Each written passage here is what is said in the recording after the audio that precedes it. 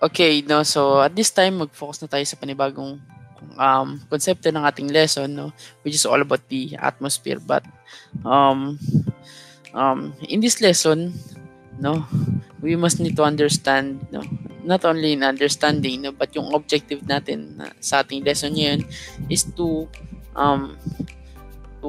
demonstrate an understanding of the different phenomena that occurs in the atmosphere, no, which is malalaman lalo natin siya sa mga susunod nating mga lesson, and then na-focus siya on how to discussing how energy from the sun interacts within the layers of the atmosphere. No, sa madaling sabi, nagfo-focus tayo sa mga layers of atmosphere later on. Okay? So, yan. Earth's atmosphere is a layer of gases or blanket of air surrounding the planet. No, alam naman natin yan. So, one of the purpose of atmosphere, they can absorb the energy from the sun. It recycles water, no, through sa pamamagitan ng water cycle, di ba? And then protects us from high energy radiation, and then also atmosphere supports life. No, yan. Ganyan ang ating mundo. Then next, Earth's atmosphere is made of a mixture of gases called air, di ba? And then meron tayong mga composition ng mixture of gases just like yung nitrogen. Alam naman natin kasi actually na-tackle ko ito nung first grading pa lang po natin, no, which composed of 78%, no, ng kanyang composition sa ating Earth's atmosphere. Then oxygen composed of 21%, and then yung natitirang 1% po niyan ay yung mga trace gases, no. So ano-ano nga po pala yung mga trace gases? So they are argon, water vapor, carbon dioxide, ozone, tsaka yung mga methane. Actually, hindi lang yan. Marami pang ibang trace gases. Then next, mag-focus na tayo sa layers of atmosphere. So, mag-focus muna tayo sa pinaka-baba, no? Which is the troposphere. So, troposphere is the lowest layer of the atmosphere.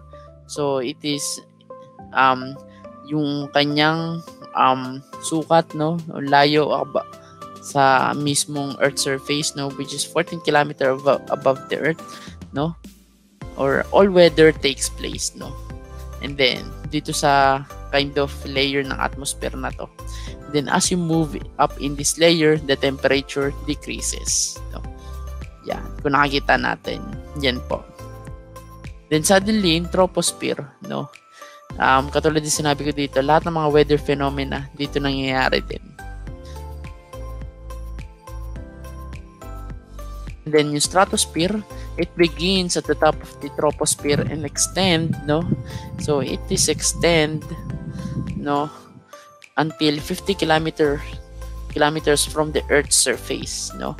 Many jet aircraft or the aircraft fly in this layer because it is very stable, no. Mas stable silang lumipad sa stratosphere compared sa troposphere. So ozone layer occurs in this layer, which those gases can absorb solar radiation and releases it as heat, no? So ganyan po. Then next, in Mesosphere, so it consists of 50 to 80 km above the Earth's surface. So it is very thin and then cold, no?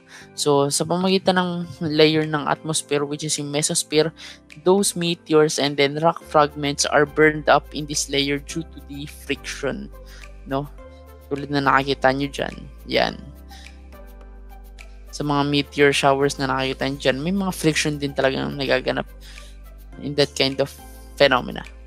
Then yung Thermosphere, no, it is the outermost layer of the Earth's atmosphere, no, so it consists of 80 to 110 km above the Earth's surface, no. So the higher you move in this layer, the higher the temperature. Sabihin natin this is a statement na to, so they are directly proportionate to each other, no. Kung kapag patuloy tayong tumataas base sa altitude, no, mas tumataas din ang temperatura, no. So the beautiful colors of the auroras occur in this layer. So meron tayong aurora borealis at saka aurora australis, no. So ano nga ba ibig sabihin ng aurora, no? Hindi po yung aurora dito po sa dito sa Pilipinas, no, but yung aurora, it is a beautiful astronomical light show which consists of bands of lights in the sky along the north and south poles. So, last part, no, which is the exosphere. No, it is the upper limit, no, it is the upper limit of the atmosphere which merge into space, no. So the satellites are stationed in this area. So in terms of atmosphere, no, our daily lives are also influenced by the atmosphere, no. So how warm or how cold it is, which determine what kind of clothing we wear and what kind of activities that we can do, no. And then now, how could we consider the layers of atmosphere can be beneficial to the living thing? No, so nandito na rin po siya, no. So the atmosphere also helps to sustain life on Earth, no. It provides oxygen for humans and animals to breathe, and carbon dioxide for plants. Through water cycle, plants and animals receive the water they need to survive.